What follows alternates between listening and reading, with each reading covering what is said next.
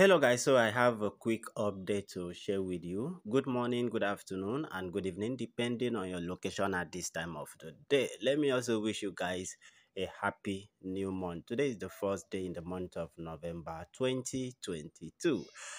A day we have never seen before, and a day we will never see again. Happy new month to you all.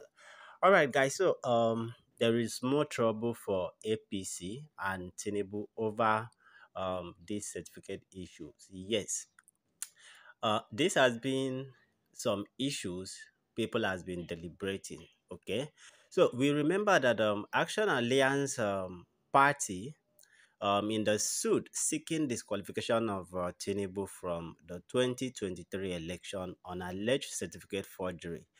So the party asked a federal high court in Abuja to restrain INEC from including Tinubu's name in the ballot of the 2023 presidential election.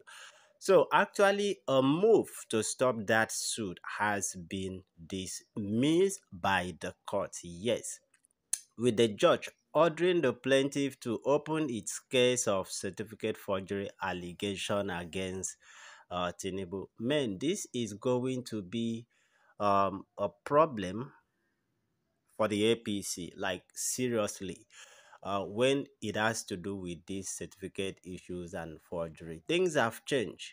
Now, I remember when the body judge said that Tinubu do not have a certificate. Yes, but the judge is not a kid.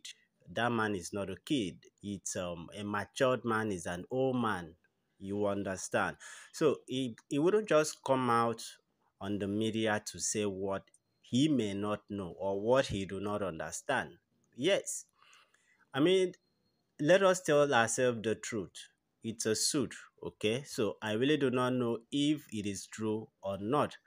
I think according to Tinubu from claims that his certificate got missing maybe during when he was on exile before coming back.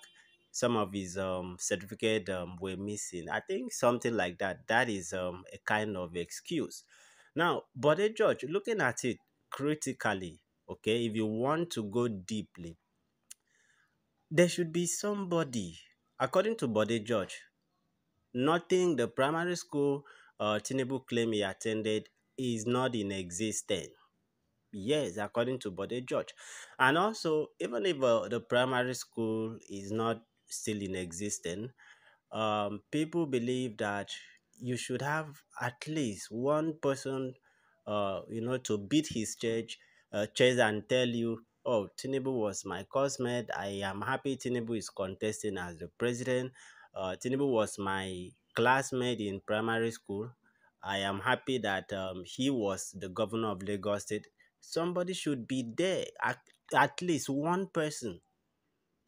None of them, it is not all of them that will, die, maybe because they are old or whatsoever. Okay, somebody should be there, but nobody has made some claims of Tinubu was my classmate in primary school.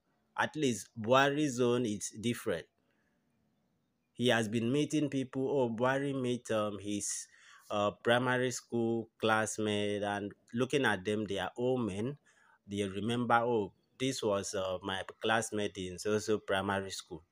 But this one, nobody comes out. I mean, but the judge will not just come out and allege some claim which he do not really understand about. So, like I said, the court has dismissed the suit. Okay, people loyal to Tinubu had to file a suit for the court not to hear that certificate forgery or certificate controversy issue. I mean, let us look at the truth. If somebody should tell me I do not have a YX certificate, I believe YX should have a database of their candidate. Yes. So why do you think I would need a lawyer to prove a certificate which I own? If I have a certificate, a university certificate or degree, now somebody come alleging that I do not have a certificate, the university should be able to have a database. I should be able to. Why will I order some lawyers to go and defend a certificate which I legitimately own? It doesn't work that way. I mean, so when you see issues like this, you begin to, suspect some foul play.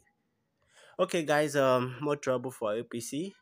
If it ever happens, that means election will be between the Peter Obi and Atiku Abubakar. And believe me, APC will not have uh, they would not have a choice than to support Labour Party and Peter Obi, because they will not in any way have anything to do with the PDP. But however, let me know what you guys think. See you in another update.